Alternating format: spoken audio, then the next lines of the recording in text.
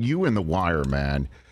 Season 2 of The Wire. It was a fascinating season because for fans of the show to have the show come back, and then it was the first time that you saw that it was going to be similar, same characters, same town, but totally different storyline, essentially. Just a handful would be clearly a through line from season 1 to season 2.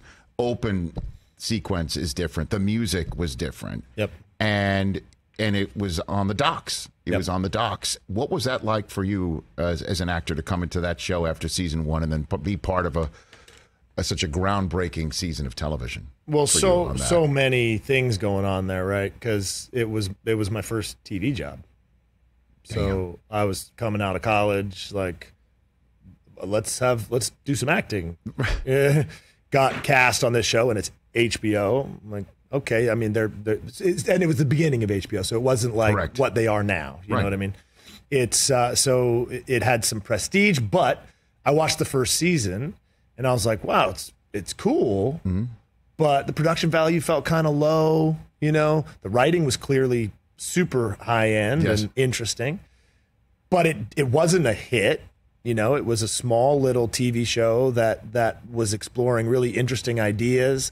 For me, what was so fascinating already is like talking about the causes of poverty in this country, right, through the lens of one single city.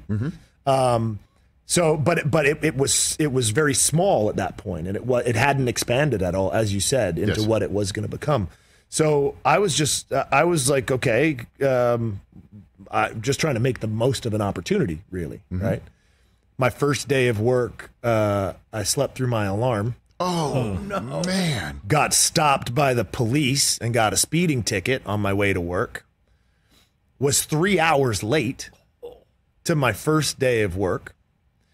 David Simon comes into the trailer. I was about to ask you exactly what did he say? On Nick Sabaka's first day on set. Yes. And he said, "Don't worry about it, son. Just come out and do your part."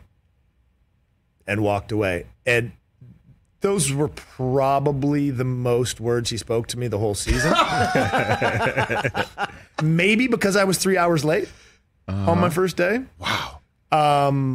But, you know, obviously for that to be my first job, so huge in establishing, for me, the bar of what was, you know, what to expect, right?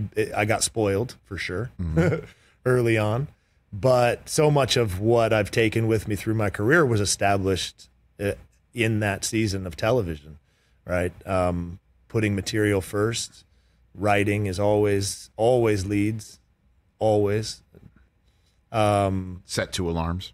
Set 2 alarms. Have a backup plan. Yes. Oh man, it was a flip phone. Just didn't go. Just didn't work. Those razors, man. Those razors. Man. Right. And you know, Alexa Fogel, who cast me in that, is one of the great casting directors in the industry still. So grateful to her for that. And what a cast. You know, from top to bottom. And again, like John Cazale, you know, a whole bunch of people not looking to take focus or take it. Everybody just falling into their role and doing their part. So still feel so lucky to have been a part of that. Right. I mean, Dominic West and also Idris Elba in that. Michael K. Williams. Michael K. Williams, may he rest in peace. Yep. You know, Omar. Yep. I have an Omar Common T-shirt. I mean, it is just an incredible show. And that was right when I think The Sopranos was obviously the big show on HBO. Yeah, Sopranos was the popular one. Ryer was like the little brother that nobody really watched. That kept on going and had even more of a sprawling cast. I mean, the number of characters that would be on that program. Yeah. I can't say enough about The Wire. It's truly one of my favorite shows of all time. Yeah. Thank you. Such an honor to be a part of it. I'm still in awe of David, really, and what he did. You know, to create that thing and have all of those 5 seasons be so different and so interesting and investigate, as I said, those like causes of poverty through so many different angles in one city. It's just just the most beautiful canvas. And if anybody's also just a fan of David Simon's writing and wants to see it on a daily basis, just follow him on Twitter for just 5 minutes.